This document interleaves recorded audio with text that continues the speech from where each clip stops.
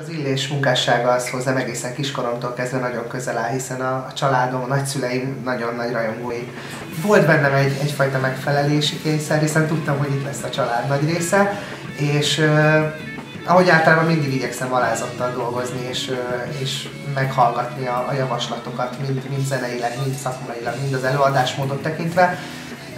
Egy nagyon-nagyon jó csapat ült itt össze, és nagyon megtisztelő számomra, hogy egy ilyen projekt része lehetek.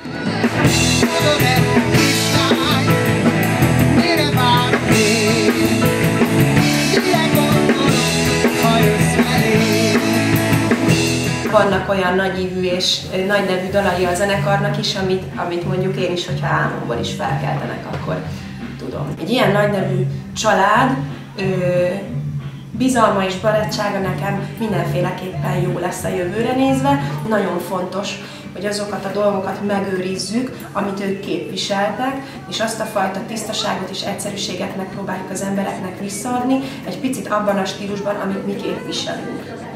Fontos, hogy vigyük tovább és csináljuk, az nem mindegy, hogy ezt mi hogyan tálaljuk a közönségnek.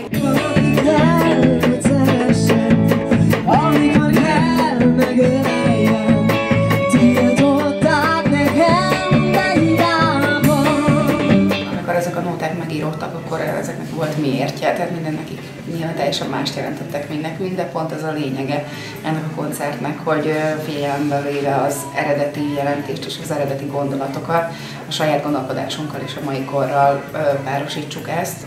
Úgyhogy olyan szempontból kihívás, hogy hogyan tudjuk ezt magunkével tenni és nem utánozni.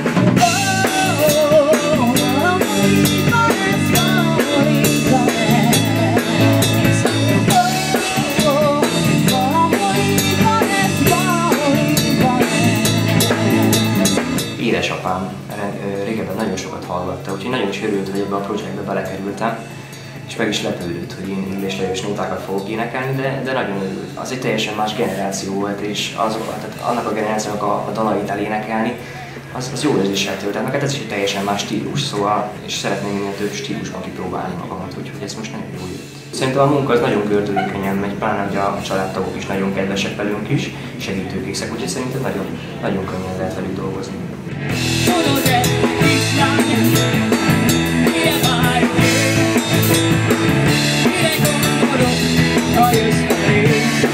Szerintem ez a zene már olyasmi, mint egy hagyomány, amit mindig ápolni kell, és mindig minden évben lehetne egy Illés emlékkoncert sorozat, és ennek óriási értéke van, mert olyan üzenetek vannak ezekben a dalokban, és olyan energiák, olyan gondolatok, amiket szerintem minden magyar embernek legalább egyszer életében hallania kéne.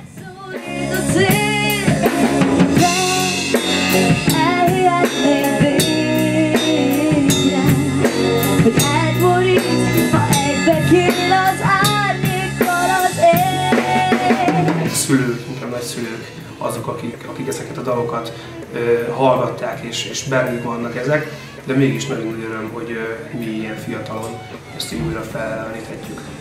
Nem csak a mi felelősségünk, hanem egy embernek élete munkáját továbbítjuk a közönség felé, és ezt úgy kell, hogy a lehető legnagyobb tudásunkkal és kvalitásunkkal kell ezt megcsinálni.